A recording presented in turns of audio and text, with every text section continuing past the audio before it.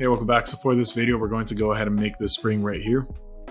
Keep in mind it's made of several sketches, several planes, ultimately to create one composite curve that we will eventually sweep and create this product right here. For step one, we need to create a new document and we need to make sure that our workspace units are in inches. So I already have my new document. I'm checking my units. I'm in inches. We're going to create our sketch on the right plane. So go ahead and click on the right plane and sketch. For step two, we're creating a circle with two construction lines. So let's go to our right plane. Start out with the construction lines. So the first one will be vertical, connected to the origin, and then to the left. So in this case, my two lines are not construction lines, so now I need to make the construction lines. And now we're going to go ahead and make a circle. Oops. So once again, these two lines are construction lines. So we're good. These 2 points right here will have a horizontal relationship.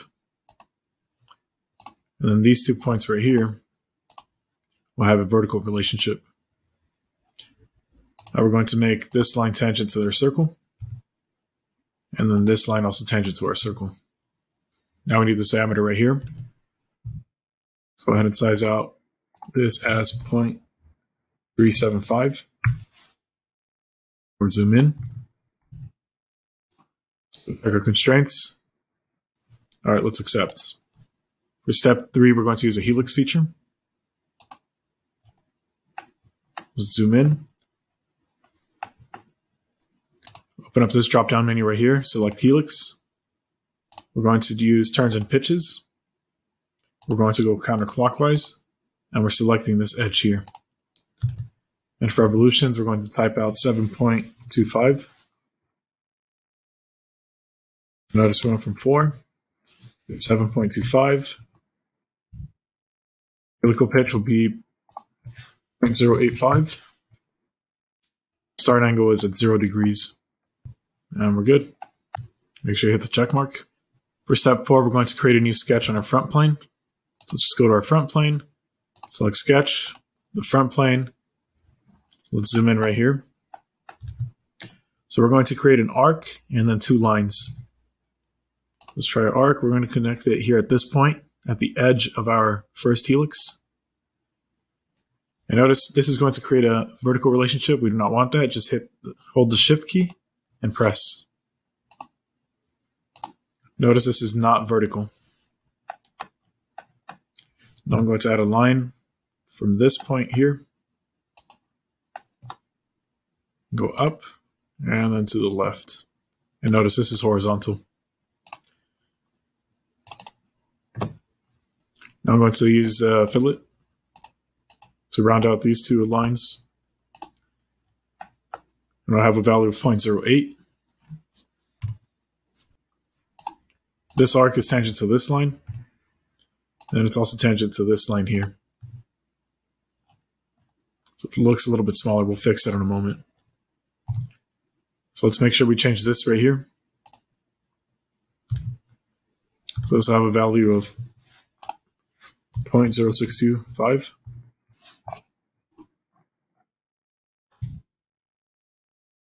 Oops. It's 0.625. So now the distance between this point and this point will be a value of 0.5.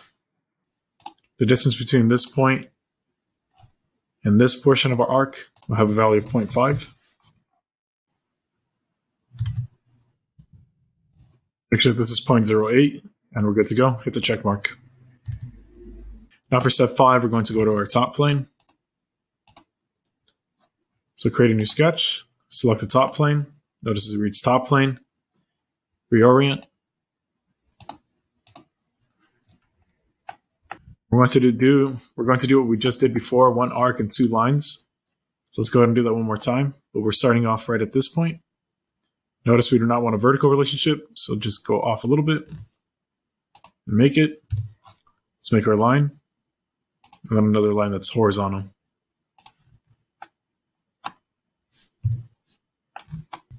So these 2 are tangent. This is tangent.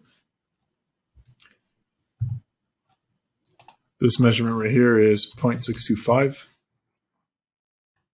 we're going to use a fillet. So we're going to fillet this edge. 0.08 is good. The distance from this point and this point right here will have a value of 0.5. The distance from this point to this point will have a value of 0.5 as well. And we're pretty much good. Notice we have our tangent relationships. We're going to add one more tangent between this fillet and this line. And we're good. For step 6, we're going to create a new plane. So let's angle this. Let's hide our front plane and then our right plane. We don't need those right now. So select plane. We're going to click on this point. This is going to be plane point. So notice this reads plane point right here. And then I select this face. So notice vertex of sketch 2, top plane, and we create this plane that's hovering above the top plane. And we hit the check mark. All right, so now we're going to create a new sketch on this plane right here. So let's go to the top view. Let's go ahead and hide our curve. Notice we're hiding our curve right now. So now that we've hidden our curve, let's create a sketch, and we're going to do this on plane number 1. Let's zoom in. Going to use the arc tool. Click on this point here on the edge. We'll get a line, and then another line. We're going to fillet this corner here. 0.08 is good. We want to make this tangent to this. And then this is equal to this here. There's also going to be tangent here. And the distance between this line and this line, I have a value of 0.5. The distance between this point and this point will have a value of 0.375. And we're done. Hit the check mark. Now we're going to create another plane, so go ahead and click on plane. We're going to use plane point. We're selecting this point here, and then we're also going to select the front face.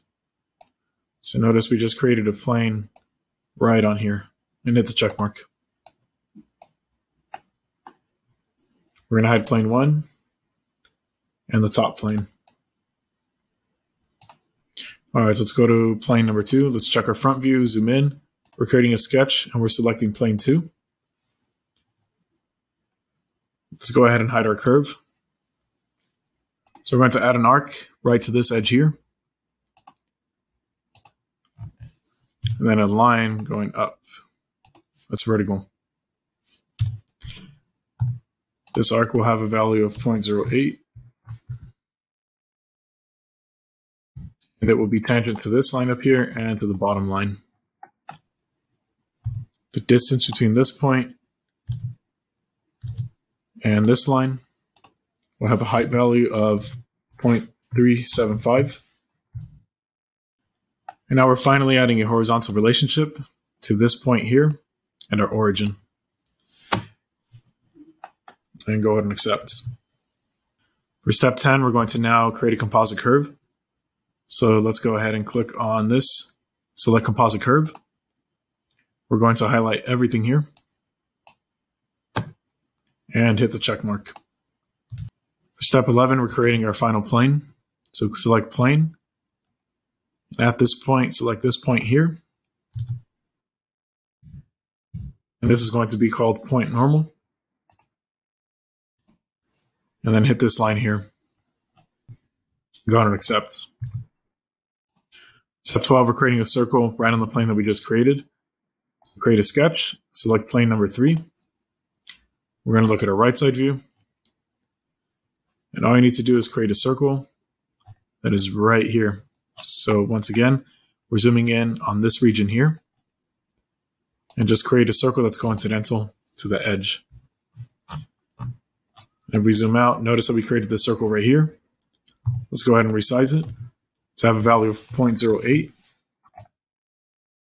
And just accept. Step 13, we're going to sweep this circle across this path. Select sweep. We're going to select solid, new, Faces will be this. Sweep path will be this entire spring. So notice it's curve 2. If your curve 2 wasn't selected, maybe curve 1 was selected, so make sure you hide this one and only work with curve 2. So go ahead and hit the check mark. Over step 14, we're just going to rename this new part to read spring. And lastly, please do your self-check with mass properties down here. So you're going to select the mass properties, select this entire part, and you're going to get a value right here in the surface area. Go ahead and check your answer using the self-check. And what you'll see is that your answer will be correct. So anyways, thanks for watching and enjoy the other videos.